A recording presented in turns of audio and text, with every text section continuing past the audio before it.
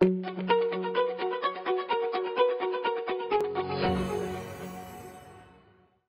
the years, there are much improvement in the care of metastatic breast cancer, but still, chemotherapy is a major treatment for them. Majority of patients receive anthracycline and taxane in previous adjuvant and neoadjuvant setting. So, what's your approach in this kind of metastatic breast cancer, especially if there is a vessel crisis? Yeah, so I think that's an important question. Whenever a patient has a metastatic disease, I think the first thing for us is to understand the extent of the disease and which subtype was the disease treated.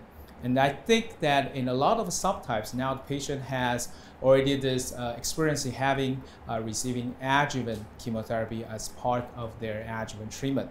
So when the patient develops metastatic disease, one of the important things we have to really understand what is the time interval between the last time of the adjuvant chemotherapy and the occurrence of the metastatic disease, because this is a very important issue.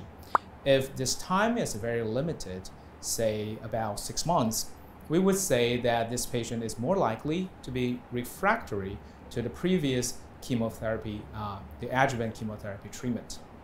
So, for instance, a lot of our triple-negative breast cancer patients, most of them will receive adjuvant chemotherapy, including paclitaxel or docetaxel and anthracyclines as part of their adjuvant chemotherapy.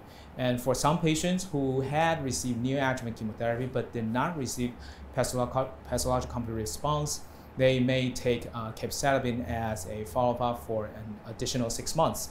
So when they really still unfortunately had this metastatic disease, we really have to see if this kind of metastatic setting recurs within 6 months to a year after completion of this chemotherapy. Then a lot of times I personally would be a little bit concerned if we still continue this similar or the same regimen. They may be more likely to have a kind of refractory to these agents. So we have to think outside of the previous treatment box, that some of the treatment that was not kind of used in the neoadjuvant or adjuvant setting, such as